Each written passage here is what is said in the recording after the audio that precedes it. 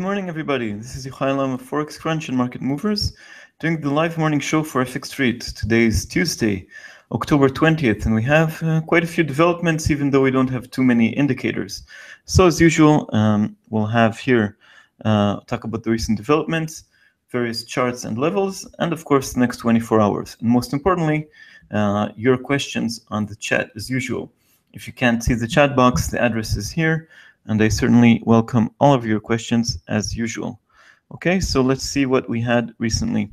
First of all, most recent release was that German PPI missed with a drop of 0.4 in prices. It was worse than expected and shows once again that there are deflationary pressures in the Eurozone. Switzerland's trade balance came out better than expected at 3 billion. And the Eurozone current account, which was released basically just now, came out lower than expected a bit for August, 17.7 billion, lower than 22 billion, and more or less in line with trade balance. But the big event that we had earlier is the Canadian elections. In Canada, we have a new government, a new Prime Minister. Justin Trudeau is going to be Prime Minister instead of Stephen Harper. Harper was the leader of the country for around a decade, and his Conservative Party was beaten by Justin Trudeau of the Liberal Party, and that is already impacting the currencies, the Canadian dollar. So let's just look immediately. Okay, now we have a bit of a change, but what we can see is that despite a rise in oil prices, the Canadian dollar has been hurt. So we see here dollar CAD climbing all the way above 130 and reaching a peak of 130.47. It fell short of 130.67. Now we're seeing the US dollar slide once again, so we're back under 130. But in general, the elections in Canada hurt the Canadian dollar a bit. Why is that? First of all, markets always prefer a conservative government and stability. So Stephen Harper was in power for 10 years and we knew what's going on. And with Justin Trudeau, he's relatively young, relatively new. He's only 43 years old, less experience, and he wants to enact new policies that might be not so friendly to the business community, the oil production. They might be better for the country as a whole, but perhaps not for the Canadian dollar. This includes perhaps running deficits in Canada, an unbalanced budget, which is, of course, what markets like a bit less, but might be better for the Canadian people. And he might, there's also some talk that he might change the direction in which the Bank of England maintains its, Bank of Canada, sorry, makes its policy. That means it might raise the inflation target. So if the mandate of the Bank of Canada is changed to have a higher inflation target, it means weaker Canadian dollar, more more rate cuts, and perhaps some QE also in Canada. These are only speculations. He still hasn't assumed office, and he has other topics on his agenda, like legalizing marijuana, women's rights, indigenous rights, things that are not really market related, of course, important for the Canadian people, but less important for markets. The initial reaction was a sell-off in the Canadian dollar, but as we can see now, there's new stuff coming, a weaker US dollar across the board, so it's not exactly a sustained reaction, but that was the big news from tonight. Okay. Another thing we had tonight was RBA meeting minutes in Australia. We had the Reserve Bank of Australia more upbeat on the economy, seeing a shift towards more internal consumption, less reliance on China.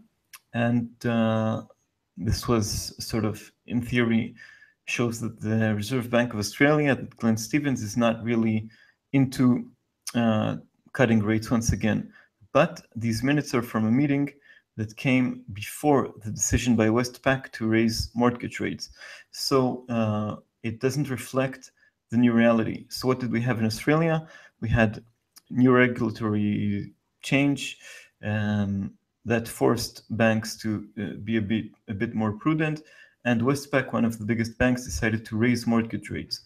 Now, if mortgage rates are higher in one bank, they'll be higher in other banks. And if they're higher everywhere, that allows the Reserve Bank of Australia, the central bank, to cut rates. So it's still quite open regarding what we'll see in the November meeting. If I'm not mistaken, it's November 3rd when the Reserve Bank of Australia convenes. Currently, the interest rate in the land down under is 2%, and it might fall to 1.75. We'll have lots more speculation in the 2 weeks ahead. Okay, so these were the main events. And let's look at the, before I move to today's events, let's look a bit at the charts. And good morning, everybody, also. Hi, Jack Sarwild. Hi, Rob. Hi, Enran. Hi, Pan.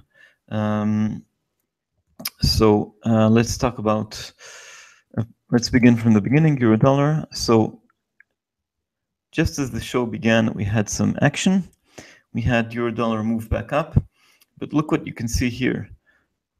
This is the shoulder, a wide shoulder. This is the head, the false break above 114.60 and almost to 115, and then the fall all the way to the shoulder at 113.40, and eventually a drop below the shoulder to 113.05 yesterday. Okay, now we're seeing weakness in the US dollar and the pair breaking back higher to 113.50 almost. 113.50 is the current level we're seeing in euro dollar. Now we have speculation, of course, towards the ECB meeting on Thursday. A bit more than 2 days to go. We'll cover that, of course, live. And many are expecting the ECB to hint about more action in December. Action means two possible things. One is extending QE, extending the euro printing scheme beyond September 2016 to 2017, 18, or forever. And the bigger option, bigger tool in the shed, if you wish, is extending the size, expanding the size from 60 billion euros a month to 80 or 100 or any other bigger sum. In any case, no action is expected in October because we've already heard from the ECB that they want to wait for more data, and they really have new forecasts early in December. But they might hint this time, and Draghi knows how to use his verbal skills in order to hint about action in December, thus weighing on the euro already now. But the big question is this already priced in? Is this big fall that we've seen last week from the highs came after Novotny's comment? Is everything already priced in? So this is an open question. We'll see lots more of the speculation towards the big event.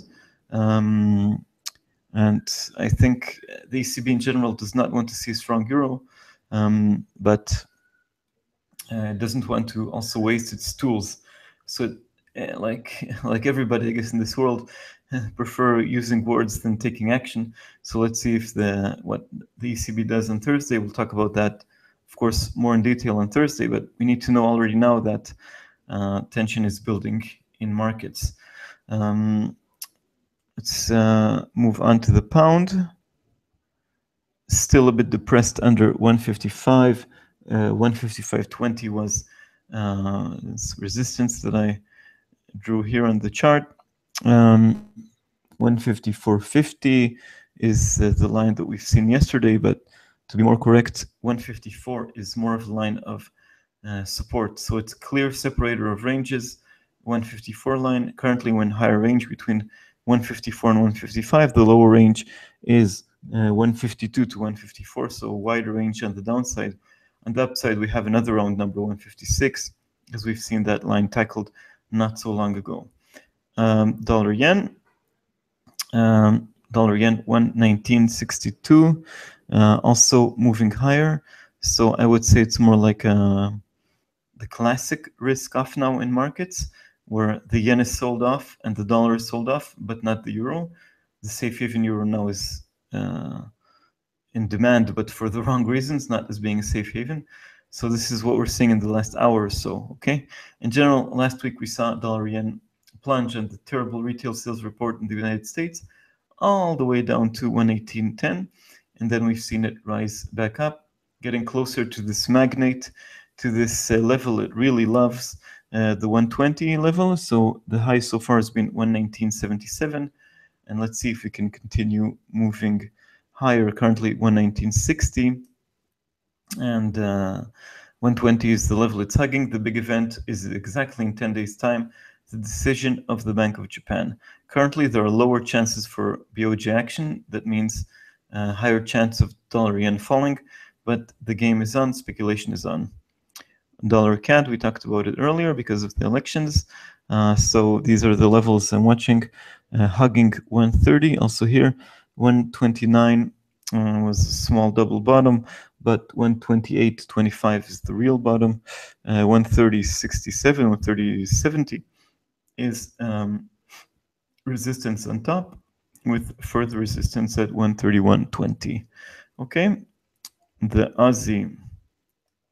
So yesterday we drew here this triangle. I'm not sure it's that accurate, but for those technical traders, maybe you should draw your own lines and check it out. It may be interesting. We're seeing Aussie dollar trade in a narrowing range. This line is from early October. Mostly support line, seems a bit more reliable. Began on October 8th, formed on the 14th, and continuing to provide uptrend support. Downtrend resistance is from 70, almost 74. And we usually, technical analysis, we usually see a breakout of this figure, of this triangle, of this wedge, pendant, whatever you call it. What we've seen yesterday is Chinese data came out better than expected, but many people doubt the numbers anyway. The Australian dollar got some relief, but still around the 72.85, 72 level, which was the post-Fed high. Okay, let's talk about Kiwi dollar and see if you have any questions. So Kiwi dollar is in high range, 68.27, support at 67.40, and later, and to the upside, 69 is the level it touched last week, and it continues serving as resistance. Okay, let's take a look and see your questions. Good morning, Jacks are wild. I'm getting an Asian session on video, but no live feed. Let me see if I can post at least this one here. Maybe this helps you. It's on my website. It's the post I did. It should show today's action. In any case, let's continue with more, looking for more questions. Can you see the slide, by the way? Yeah, not the slide, sorry. You can see the chart, and let's continue. Let's see what we have today. So we have quite a few events on our agenda today.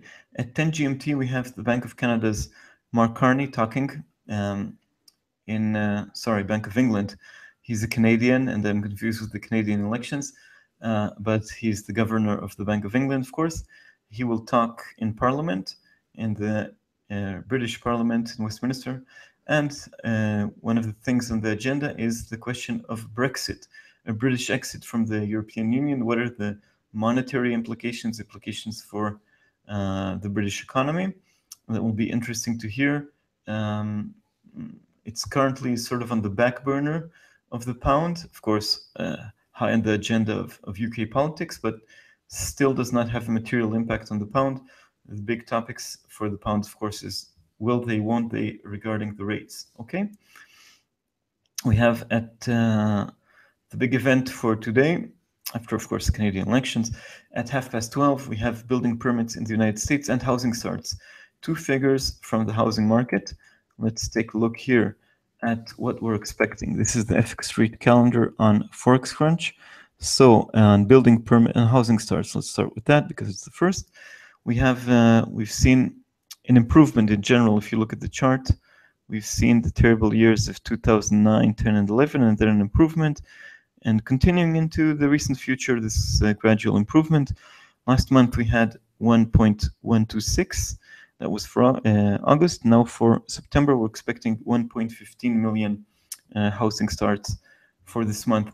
Remember, this is an annualized level, so it's not 1,150,000 housing starts in September, but on an annualized version. Okay. In any case, it's always published in this format. So we're expecting a small improvement on building permits, which have more or less a similar chart, also terrible years in the recession, and then a gradual upswing and recently an acceleration. We're expecting more of the same, 1.17 million. Now, these figures are released at the same time and relate to the same market, but sometimes they go in opposite directions. So if you have housing starts beat and building permits miss, that's that could make and trigger confusion in markets. Okay, if both of them go in the same direction, it would be quite meaningful for the US dollar. So if both of them come out below expectations, we could have the US dollar fall, because we've seen housing recently was one of the strongest sectors in the US economy. Strong and steady, not too much of a bubble, let's say, maybe perhaps in some regions, but in general, it has been quite good. And we're expecting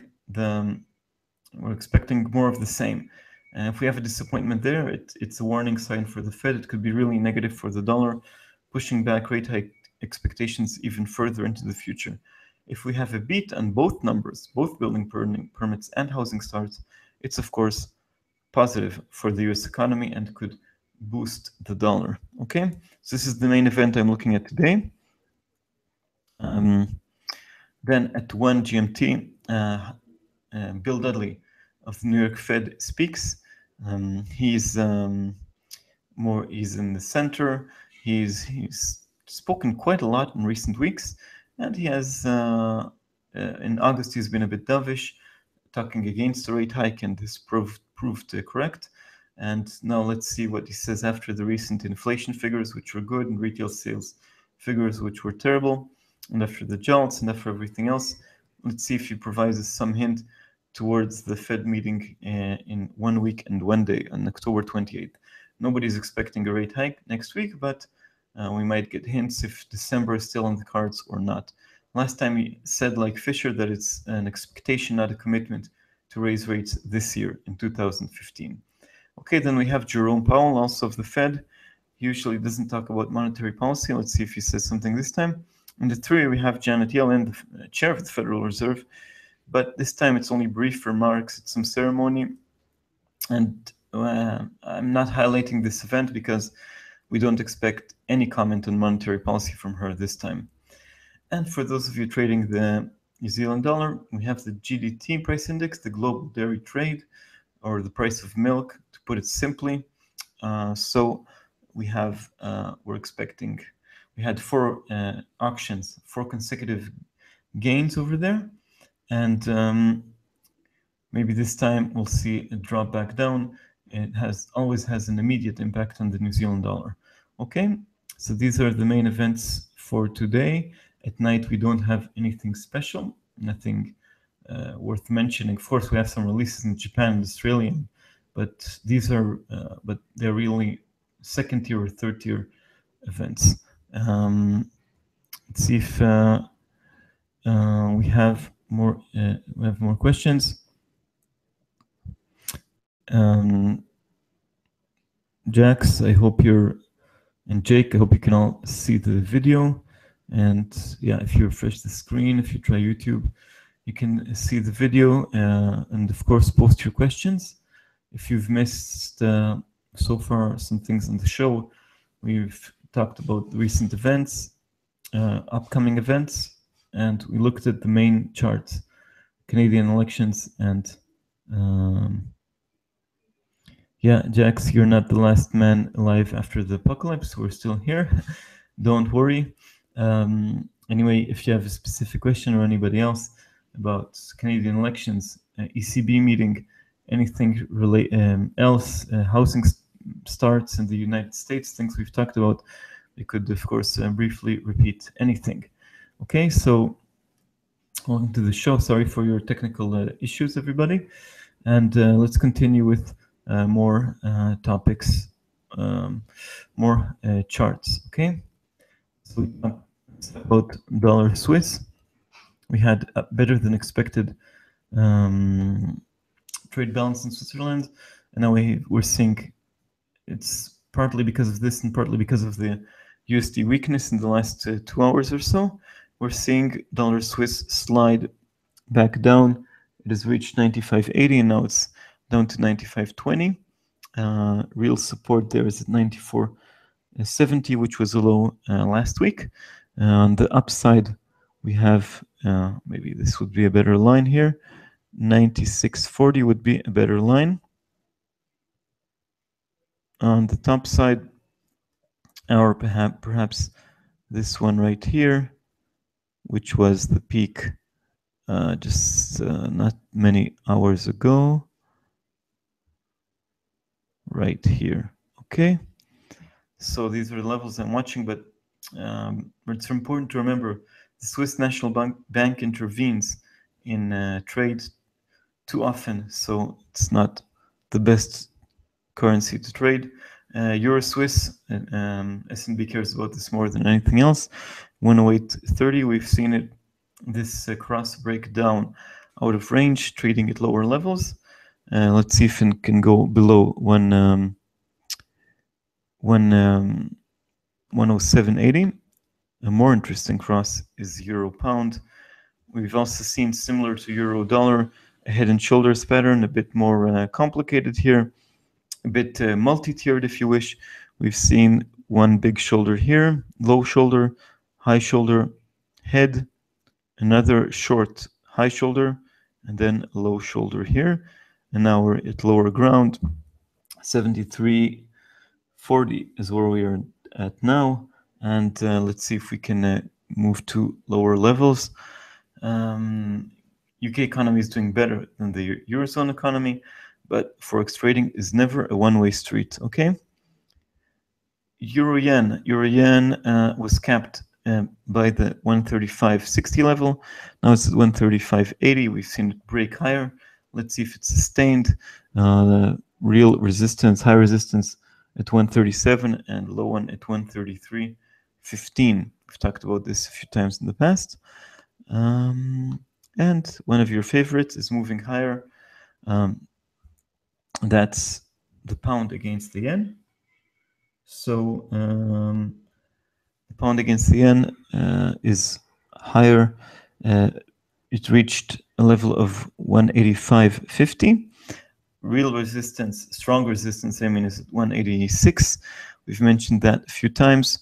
As support, I wouldn't, well, 184.80 was resistance earlier this month, but recently in the past few days where you've seen this line sort of being beaten from all sides, so I wouldn't, let's pick another line. It could be perhaps of more importance, 183.50, which supported the pair on its way up, is a stronger support on the downside, okay? So these are the levels I'm watching. Let's see if you have more questions and perhaps talk about the bigger themes in markets. Yes, we have some questions. How should CAD be affected by the elections? Asks Happy Pips. And yeah, so let's try to put about this at the beginning. Let's see if you can see me now. So we have had elections in Canada. We had a big change of power there. We had Justin Trudeau elected as Prime Minister, winning an absolute majority and ousting Stephen Harper as Prime Minister. Stephen Harper was in charge for over 10 years. Okay, now Stephen Harper was conservative and he had very clear policies, pro-oil, pro-business, pro-stock market, pro-housing,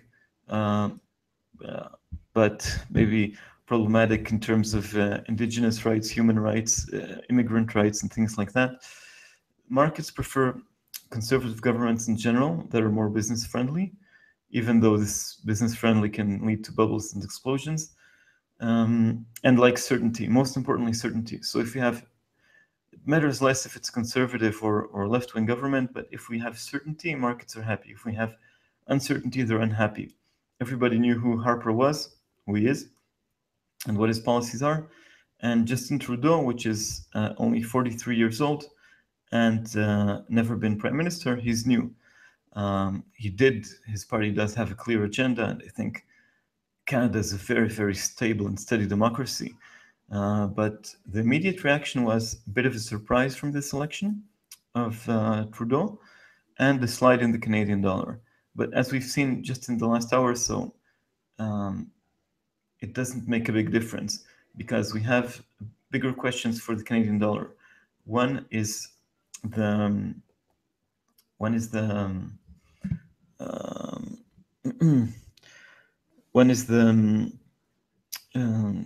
Bank of Canada. What's it going to do with the rates? Is it going to cut interest rates or not? Is it going to make a change in policy? And this depends on the economy and on China and other things. So if the Bank of Canada cuts rates, the Canadian dollar falls. If it's upbeat on the economy, the Canadian dollar rises, and it has a much bigger impact than the elections. Okay? One thing that could change in the future is if the Canadian government under Trudeau decides to change the mandate of the Bank of Canada to allow it to push inflation higher. That means more loose monetary policy, pushing the Canadian dollar lower.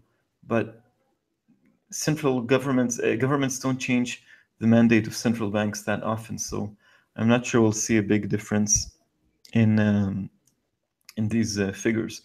So in this mandate, another thing the government could do is what Trudeau intends to do is spend more, change the tax regime, tax the rich more, tax the middle class less, which sounds like sound policy. But they're also thinking about deficit spending, and if it goes too far, it could weaken the Canadian dollar. But I don't think it'll have a material impact.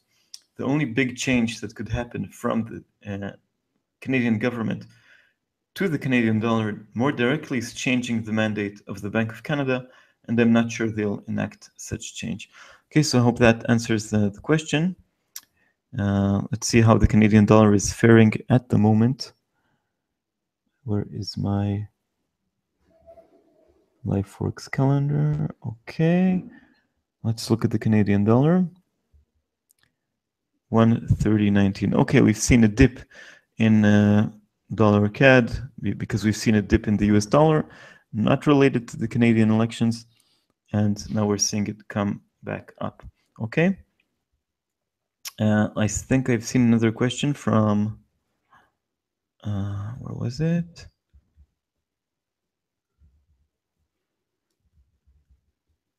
Yeah, I've seen the question here from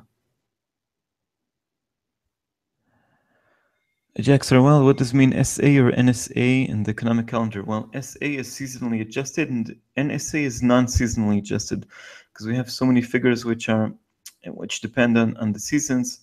For instance, towards Christmas, people buy more gifts, so it impacts prices of certain things, and prices are impacted by agriculture, of course, and travel season and things like that. So we have usually two measures: seasonally adjusted and non-seasonally adjusted. Markets usually look at the seasonally adjusted. This also can cause trouble. For example, Easter sometimes falls in March and sometimes in April, and it impacts travel and it impacts prices. So this also makes a difference. If it falls on a different date, it can ruin the seasonally adjusted figures. Okay. Another question from Pan. Sorry, I missed the beginning as another speaker was on. Can you explain why euro is going up, please? News regarding PPI was poor. Indeed, we're seeing PPI in Germany coming at a drop of 0.4, worse than expected, and 0.2 is expected. But I think that for the euro markets are already sort of pricing in some kind of dovish message from the ECB. Okay, so it had a small impact. And now we're seeing this kind of move of selling the US dollar across the board. That's why euro dollar is going up. I was unable to find any other news that pushes the euro higher, but I see that that euro dollar is not alone. That also other currencies are gaining against the greenback. What I do see now in recent news, well, also we talked about this earlier. Current account balance came out worse than expected, seasonally adjusted, but also not seasonally adjusted. So no matter how you look at it, it came worse than expected. And we have another headline that says that the governor of the Bank of Spain, Linde, he says that they can extend the QE program if needed. Okay, this is not news because we've heard the same mantra from other people from the ECB. So they can do it. They can extend it. We heard that from Draghi as well. It's not. I don't see that as news. Didn't say we're going to do something now, and they didn't say we're going to buy more bonds now. So extending QE is sort of like forward guidance. It's like telling the markets, okay, we'll instead of finishing it in September 2016, we'll finish it in 2018. But you can always change your decision come September 16. So it's more forward guidance than real action, like buying more bonds. Okay. So another question from Jackson Wild. I think it's the CHF dragging market with it. Yeah, we could see, just a second. We could see that the Swiss National Bank is perhaps intervening in markets and buying euros to push euro Swiss up and weaken the Swiss franc, and that might be related. You know what? Let's look at euro Swiss and see if we're seeing action over there. Not really. Actually, it's going down. So it doesn't seem that the Swiss National Bank is propping up the euro just right now. It does that quite often, but I don't think this is the case at this specific moment. Okay. A question from Shan and from Rob about the Australian dollar. Let's look at the chart.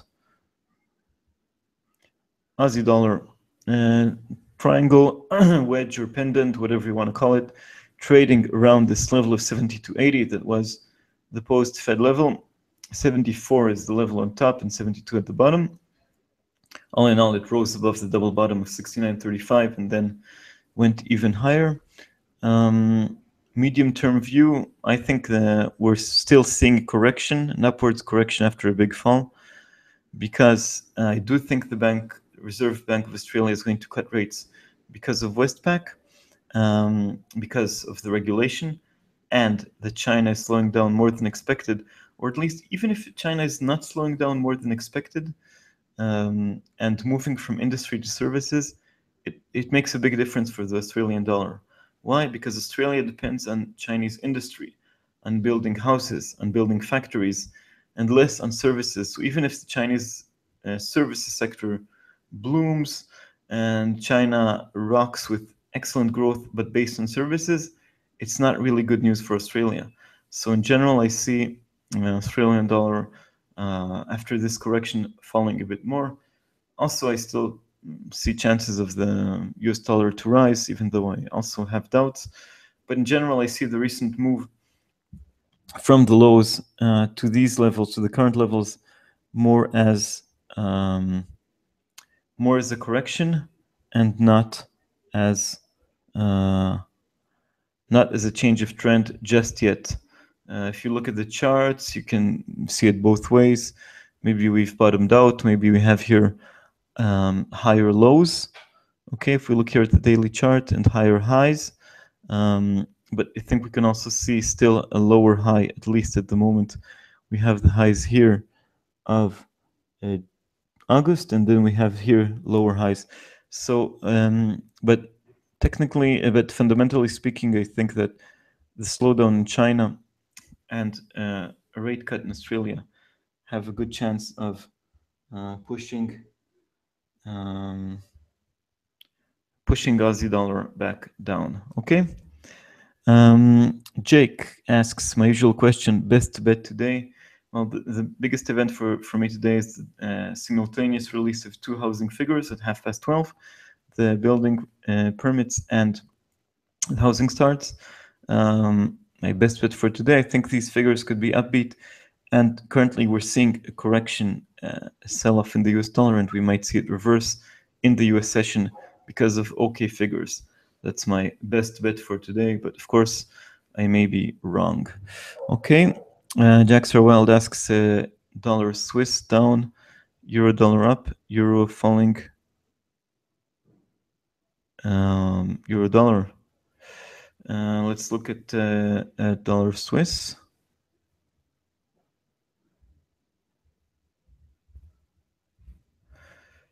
Yeah, I see it more as not related to the euro in this case, but more just a sell-off of the dollar, so the dollar is selling off against the euro and against the Swiss franc. Because if we look at euro Swiss, even Swiss franc is strengthening more than the euro because euro Swiss is falling. So I don't see it as related to an intervention. And I also see dollar CAD falling, and in general, I see a weaker US dollar in the last hour or so. So it seems more like a sell-off of the US dollar than an intervention by the Swiss National Bank. Question by Vedran. Hello, pound yen. Is it possible to go to 187? First of all, anything is possible.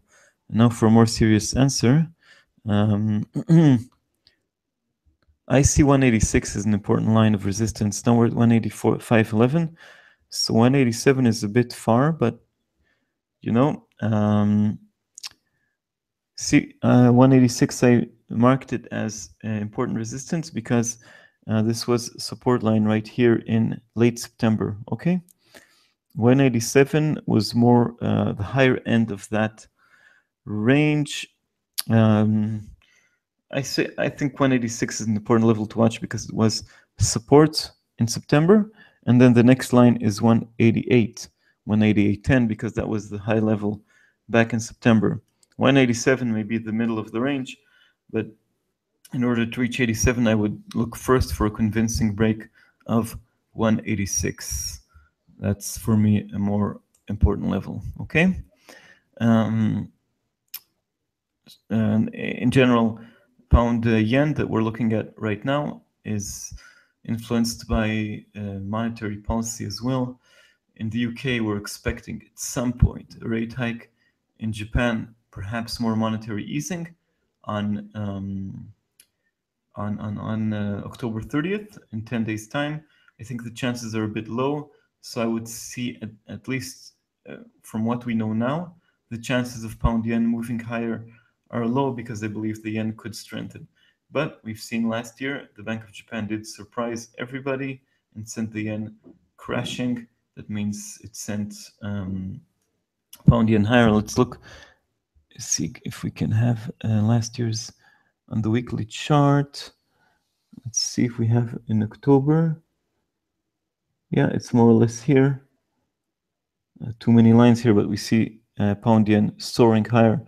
It was at lower levels before the move, and then it jumped all the way to yeah. It made the big move higher. Anyway, let's move back to the hourly chart. And another question from Pan. Well, yeah, that's a good question. Why am I not a millionaire? Yeah, I don't see any reason why I shouldn't be. So it's still open. You're welcome for the answers, questions, and I guess it's about time to wrap. If you don't have any more questions, yeah. Let's look again just one more time at Euro dollar, okay, it's off the highs. We've seen it rise all the way to one. That's quite a nice move back to the shoulder line at 113.64. Now it's at 113.53. Still looking for direction. Still lots of tension markets towards the decision of the European Central Bank due in 2 days and 3 hours or so. Okay, so I guess it's time to wrap up the show. And yeah, let's begin from our... So this is the wrap up for Tuesday, October 20th. We've had some action in markets and we're expecting some more, of course. So the recent data was poor in the Eurozone, a miss of PPI 0.4%, and Eurozone current account came out worse than expected. But this doesn't hurt the euro, which managed to climb back above the head and shoulders line it lost, and rising back. Still lots of tension towards the ECB. Will they or won't they? Will they hint? Won't they hint about extending or expanding? So this might keep the euro dollar a bit tight for the next 2 days. Okay, the big event overnight was the election results in Canada. We have a new prime minister in Canada. The Liberal Party, headed by Justin Trudeau, won the elections with a sweeping result. The initial reaction in the Canadian dollar was small sell of the Canadian dollar. Markets prefer the devil that they know. So far, we've seen dollar CAD rise nicely, but didn't reach resistance at 130.70. And since then, we've seen it sort of wobble around 130. It's an important event for Canadians, for Canadian politics, for human rights, for internal affairs, a bit less for markets, unless that we have a change in the mandate of the Bank of Canada, which is unlikely at the moment. Okay, more events. The RBA was relatively upbeat on the economy, but this was before the regulatory news, so it has little impact. Aussie dollar is sort of entrenched in this pendant, in this triangle around the 72.80 level, which was the post-Fed high. Let's see where it'll break. We talked about that in the show. I believe this is still a correction, and we can see Aussie dollar fall lower. A lot depends on China, of course. More news and events. ECB is in focus, but for today we have events mostly from the US. Before the US, we have Governor Mark Carney of the Bank of England talking a bit more about Brexit. Maybe he'll drop something about monetary policy. Pound dollar is stable under 155. Okay, right here, 154, 155 is the range. And later we have housing data from the United States, building permits, housing starts. If they go in the same direction, both positive, it's dollar positive. If they go south, it's of course negative for the US dollar. But often happens that they go mixed. One goes one way, the other goes the other way. And that leaves us all confused. The housing sector has been a stronger part of the US economy so far. Then we have at 1 p.m. Bill Dudley, an important influential member of the FOMC. Then Jerome Powell, he usually doesn't talk about monetary policy, and don't expect too much from Janet Yellen because it's only introductory remarks in a ceremony. Okay, and for those trading the Kiwi, which is still trading at high ground, we have the global dairy trade or prices of milk, and this could, we had 4 consecutive gains. Let's see if we'll have another gain, could send it maybe above 69. If it'll be terrible, under 67.40 lines I'm watching. More lines to watch in dollar yen, 119.60, getting closer back to the big hug of the 120 level. 118.10 and 120 are the lines to watch. And there's another currency pair that we didn't talk about. No, that's about it. Tomorrow morning we don't have any specific event, but later this week, of course, the ECB decision on Thursday and the Bank of Canada's decision on Wednesday. That's tomorrow. These are the big events for currencies that are already starring at the moment. Okay, let's see if we have just a bit more. One more question from Ross. Where's strong support for euro dollar today? Well, I see it at 113.05, which was the low yesterday, but 112.90 is more strong support, followed by 112.15. And UK Kev asks, do you see the pound New Zealand starting to turn after the recent correction? I'll have to look at that chart quickly. Pound NZD, I'm not sure I have a good chart for you right now.